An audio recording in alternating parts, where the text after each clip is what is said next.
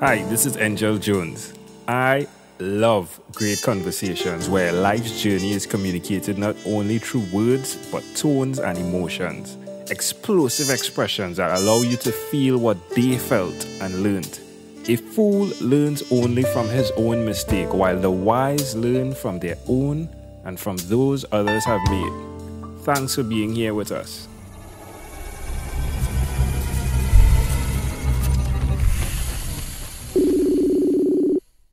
Good day, Paula Gregorowicz. How are you going on this wonderful, beautiful day? I'm doing wonderful here on this beautiful rainy day. Oh my, right. Where in the world are you, Paula? Outside of Philadelphia, Pennsylvania, and it is raining, but we have had so very little rain that it's a beautiful thing. Oh, my uncle told me that it's pretty cold in Philadelphia. Mm-hmm. Yeah, not bad. Definitely cold compared to the Caribbean, for sure. Okay.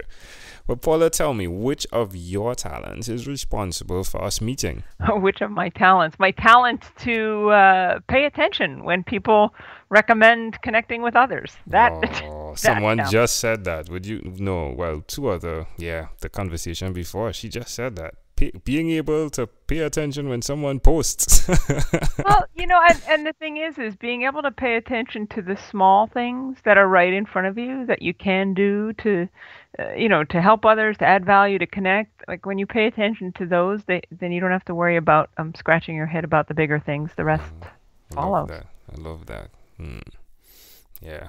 I love that. Like, for instance, right, we're having this conversation, and the small thing of saying Paula G compared to Paula Gregorowicz, it's a small thing, right? But it is a big thing at the same time, right? Yeah.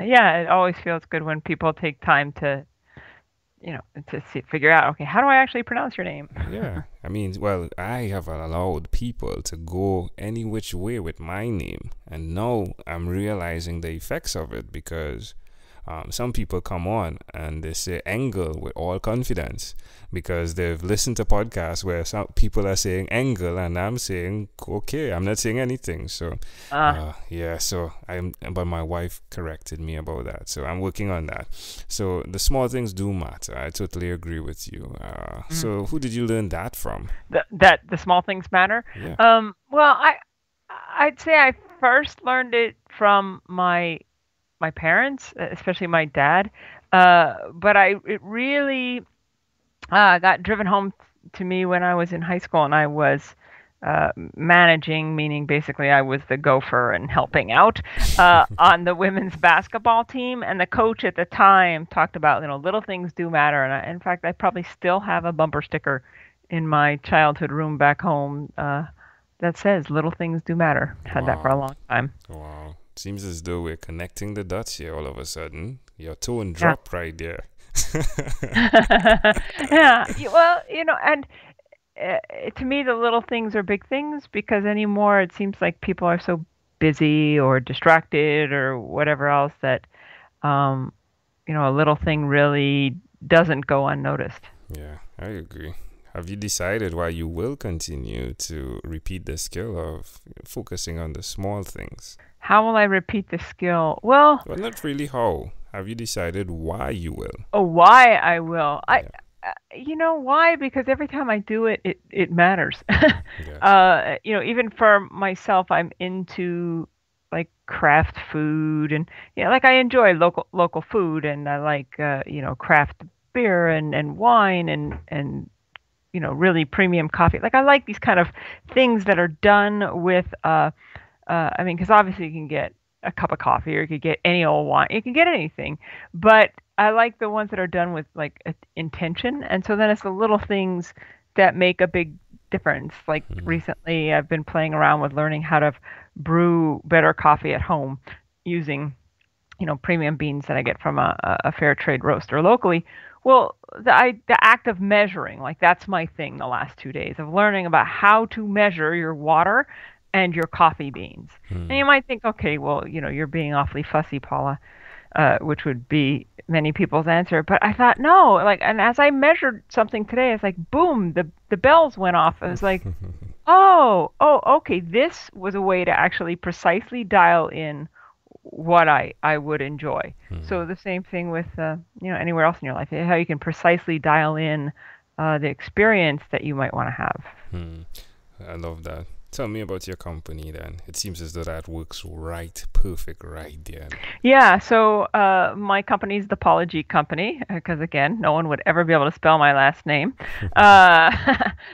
in a search engine. And what I really do is work with business owners, help them take charge of their time, technology, and productivity so that they're not only more profitable in the bottom line, but also experience the profit that I believe is even more important, and that is the wealth of being able to have choices and time to do the things that you love to do beyond business. I mean, people might say, "Well, I love my business, so that's my hobby." Well, that's pretty one-dimensional. I'm, I'm more about helping people create what they want so that it fulfills all of their life and all of the things that matter to them, not just one little corner of their life, like professionally. Love that. Love that.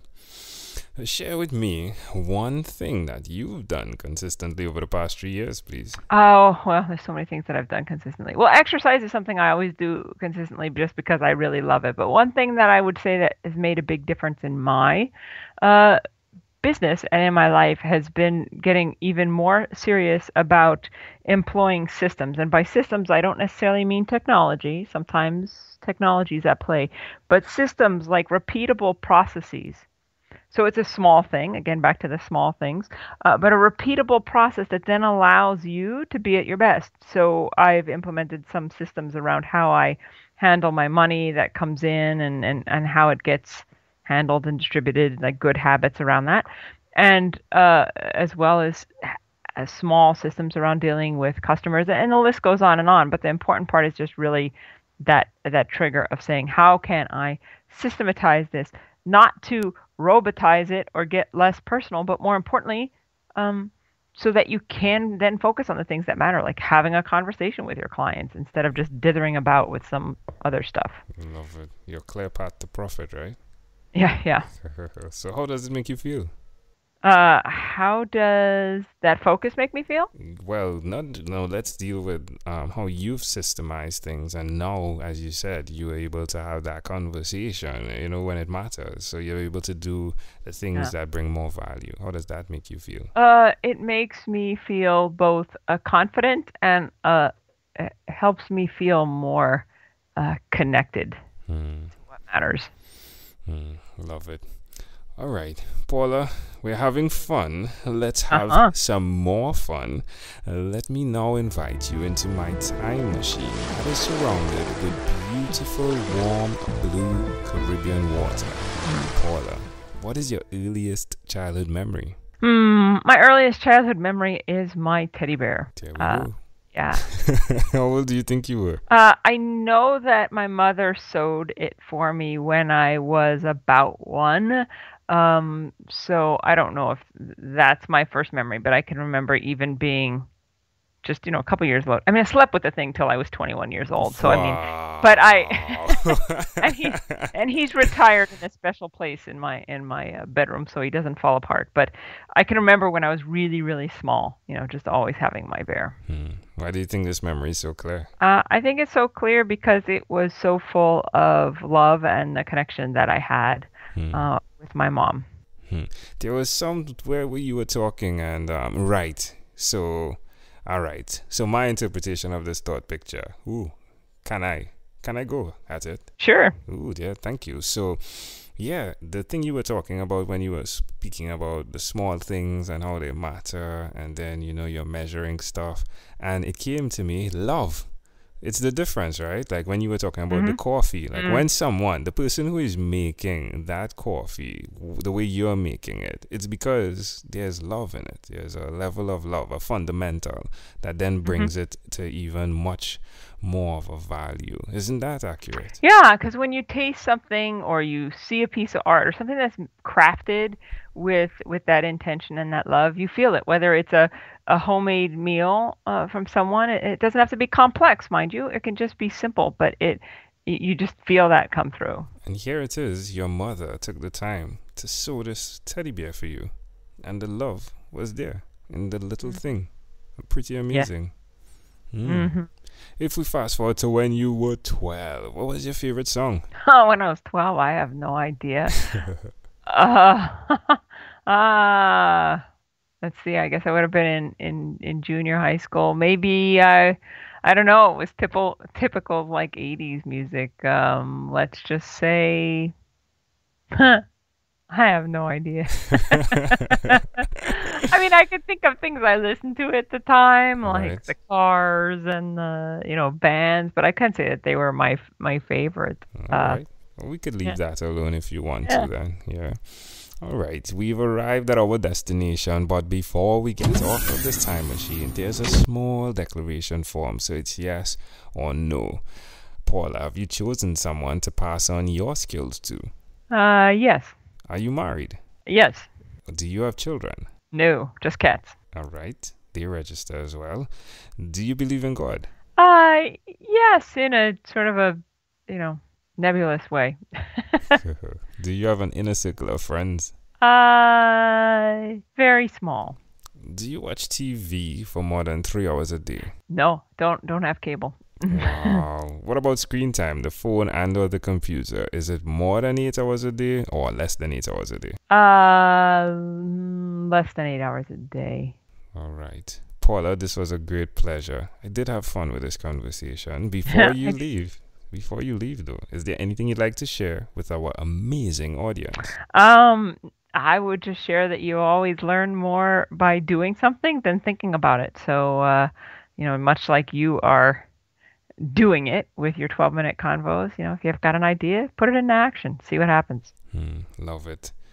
Paula Gregorowicz. Ooh, I got it right. Ooh, yeah, taking you on tour with me, yeah.